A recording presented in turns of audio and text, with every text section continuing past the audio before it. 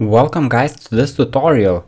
Here I will be talking about why you see zero sales in Amazon Associates, so the affiliate program, and this is especially when you start out. So I recently joined the Amazon Associates program, and within the first day I wanted to test it out, so I went and created some affiliate links and I tried to go to them and see if they worked, and I would keep seeing that here within the earnings overview, where you can see the number of clicks and the commissions, as well as here I was seeing all zeros.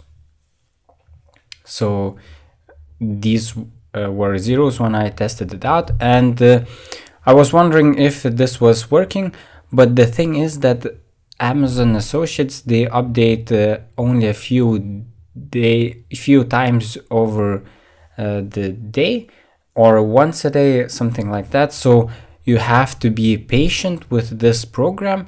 Here you can see last updated, so you will be able to check when the report was created, and you would be able to see the clicks update over the period of time. So for example, when you test it out, put your link out there, come back next day or the day after and see if the number of clicks would still be zero.